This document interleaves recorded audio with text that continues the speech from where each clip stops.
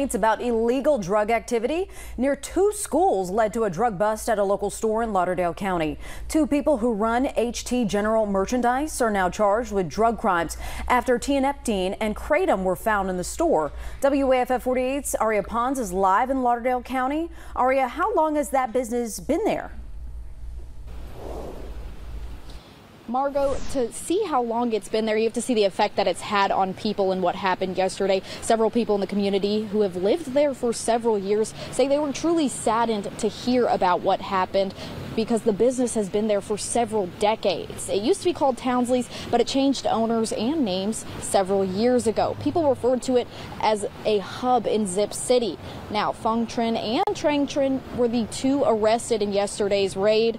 Both are being charged with trafficking in controlled substance and several counts of unlawful distribution of a controlled substance. Deputies made the arrest Thursday afternoon. Now, an officer on the drug task force team with Lauderdale County says the drug has been around the county. He says people take it as an opioid substitute, and that's part of the reason why it was made illegal back in 2021 in the state of Alabama. He says it was coined as, quote, the gas station heroin because of the effects it gives and because it was easily found in gas stations before being banned.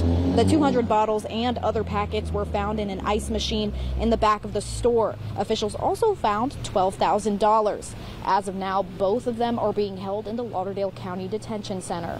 Reporting live in Lauderdale County, Aria Pons, 48 on your side.